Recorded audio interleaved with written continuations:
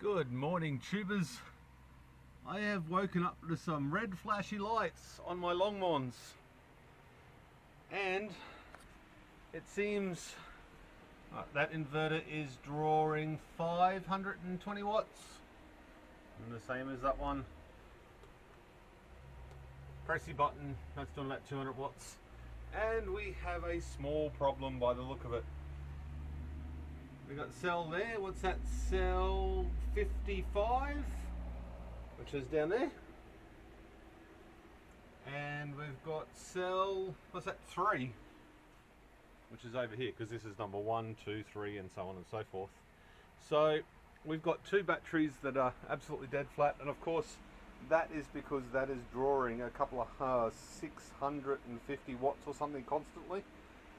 So it's absolutely smashing my batteries. So I might have to, maybe this whole battery hashing thing isn't a good idea, and maybe I have to rethink the way I'm doing things. And I mean, don't get me wrong, it hasn't been wonderful days. The overcast days, I've had about 3 or 4 days like this. So it's had a hard time, but you know, I would have thought it would have lasted maybe a little bit longer than that. We've taken out 500 amp hours out of the batteries. So that's a considerable amount of power for anybody, and the spread is more than 1 volt. Oh, just less than 1 volt. So between the cells, so I'm going to have to go through and shut that down, turn that back to grid. I do have a screen capture of that. I'll add that later after this video. Just go to watch power. Now I've got this set up, I thought that was set up at 50. That's still 50 volts. So I just have a look at the setup configuration here. Back to grid voltage is set at 48 volts. So that'll be why that hasn't gone back to grid yet. I might actually change that to 50 volts until I go through and change out those cells. Okay, that click there just means it went back to grid.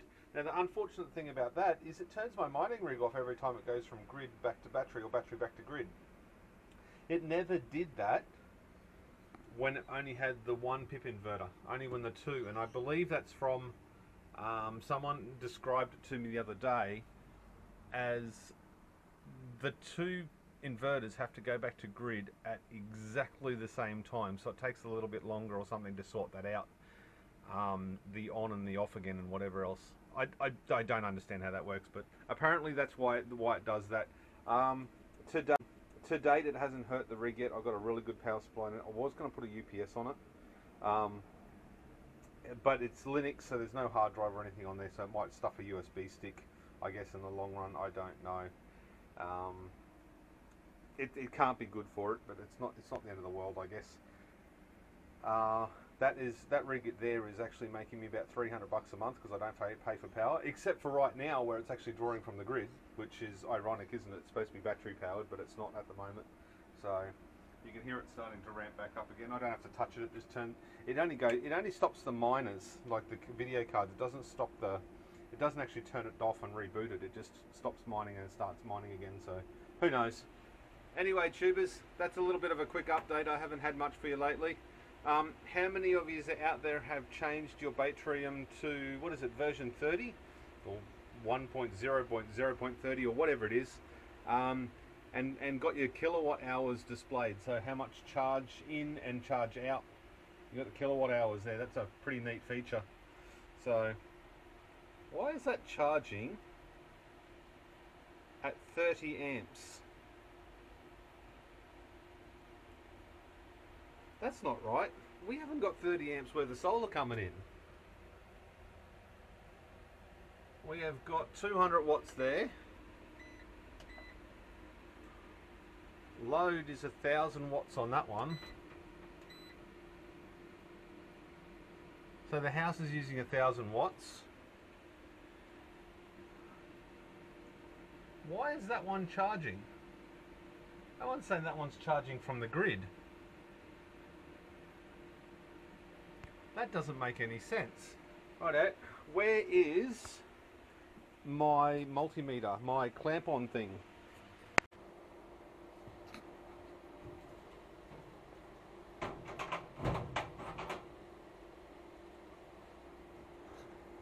Rightio, I really need some more light in here. I've got a little SJ camera stuck to the roof, so hopefully this is an alright angle and you're not looking at the back of my head. So that's charging at 35 amps. Now this is the reason why I got this sort of a tool. Really need more light. AC, DC. Right.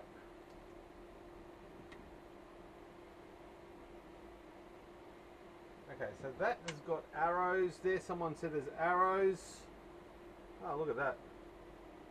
There's directional arrows on the side of it. Okay, so that going that way. So that's putting 31 amps into the batteries. Okay, is it one of the inverters that's doing it? Okay, got to put it on the right way. Okay, so that inverter's doing 31 amps. That inverter is doing nothing. So why is that inverter charging the batteries when that one is not? Maybe I need solar hooked up to this one as well? Because I've only got solar hooked up to this one. Yeah, so if we go back to parallel, I'm pretty sure you can't configure them separately. Max charging current, 30 amps. Charge source priority, utility and solar. Solar only. Apply. Okay, close. Minimize that down, and now we're back to 2 amps. So that was a configuration issue on my behalf. I really don't want to be charging the batteries from the grid. So that was sorted easily. Let that charge back up again.